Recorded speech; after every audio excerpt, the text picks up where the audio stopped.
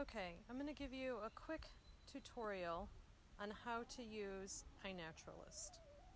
So let's say that you're walking through your yard and you've looked at your chickens, who are definitely going to photobomb me, and you find these wildflowers right here. Maybe you hadn't even noticed them before because they're so tiny. And you say to yourself, gee, I wonder what those pretty tiny flowers are. I'm going to show you how to use iNaturalist to identify them.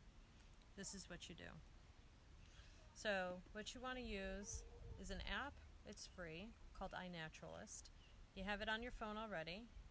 You're going to launch it, and you're going to use Observe. And you just scroll in like you're using your camera, and in fact you are using your camera. It will save it to your camera roll. Try to get a clear picture of your pretty little flower. And then once you have that photo, go ahead and press Next. Now when students get confused, this is usually what they get confused about. So you press What did you see, which seems a little obvious. And it takes a minute. The AI is working right now. It's going through its list of all of its natural flowers and it's wondering what it is. Oh, and look, it's come down. And this line right here that says, we're pretty sure this is in the genus Veronica, that's a good sign. When it says we're pretty sure, then you know you're in the right place. So here are the top 10 choices. Let's look at the first one. Time-leafed speedwell. Okay, is it that, you wonder? Press the I button. When you press the I button, you can see the picture. It's usually from Wikipedia. That looks like our flower. You can see its distribution. It's common here.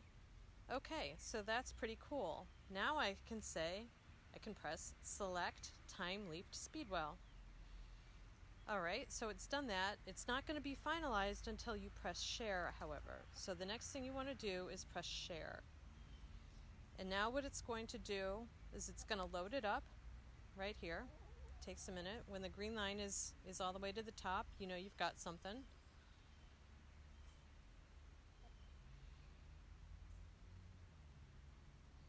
Giving it a minute.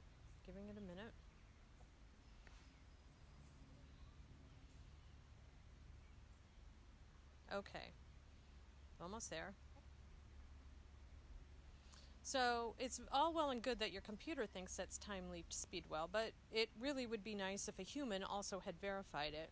So if you scroll down out of the things you've taken pictures of, or the things I've taken picture of, you can see that there's a little talk button by Red Dead Nettle. So let's take a look at that. That means that a human looked at my picture of Red Dead Nettle.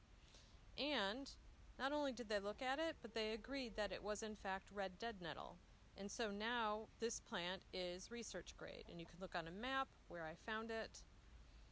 All right, and so now you have effectively used iNaturalist. We're done.